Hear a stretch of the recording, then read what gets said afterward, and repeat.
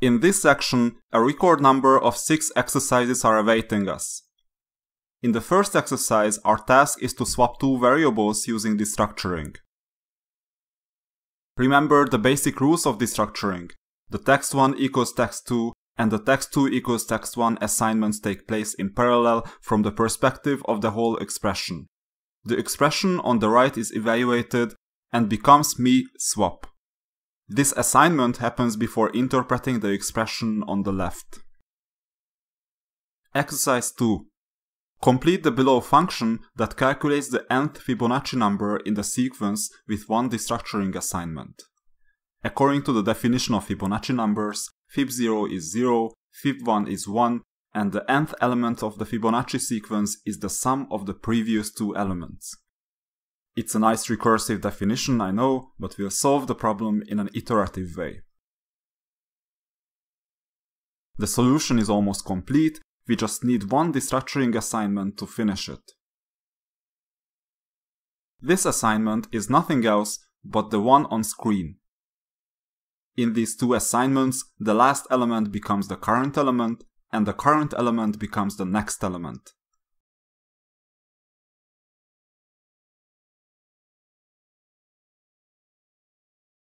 So far so good. Destructuring seems to be quite useful. Let's continue with determining the bindings that take place in this destructuring assignment. Given that loft is a typo, there is no corresponding right value to the value of loft. Therefore, the recursive destructuring assignment empty object equals undefined will be executed. As undefined cannot stand on the right of a destructuring assignment, an error will be thrown and no value bindings will take place. I know this exercise was evil and tricky, but what else can you expect from me? I do everything I possibly can to make you think, train your attention to details, and raise your problem-solving skills. Let's make one more modification to the exercise so that we continue the training even further. Let's remove the value of loft and observe the bindings that will take place. Loft becomes undefined and wall becomes 5. Exercise 4 is about retrieving a value inside a data structure using destructuring. Let's start constructing the expression. We need to create an object, access the capital A field, discard the 0th and the first element of the array, and take the second. Let's call this element a_2. As this is a new variable, we have to declare it using let. Eventually, we equate our new data structure to our variable x to form a destructuring assignment. Notice that we don't have to name the discarded values, just placing any number of commas in the code is fine. We could even add some commas after a2, it would not make any difference. We cannot index out of the array, as the elements that are not defined are equated to undefined.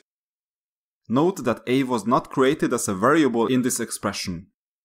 You cannot assign the name of a variable and destructure its contents at the same time. In exercise 5, we will use destructuring in function argument values. Check out the example config object and the function below it. Your task is to create the second argument such that the function can be called with an arbitrary second argument. If any of the 4 keys are missing, substitute them with their default values. The default values are the same as in the example configuration object on screen.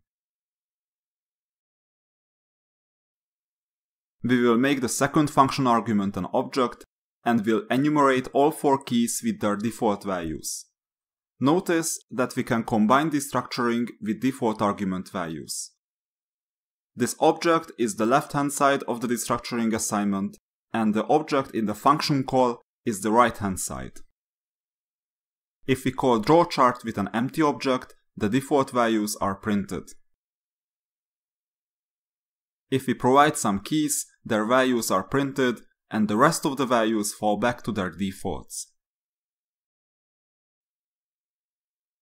Let's modify the previous exercise such that the user may omit the option parameter. I will first give you a solution without destructuring. We can rename the original drawChart function and wrap it in another function where we provide the default value for the second argument.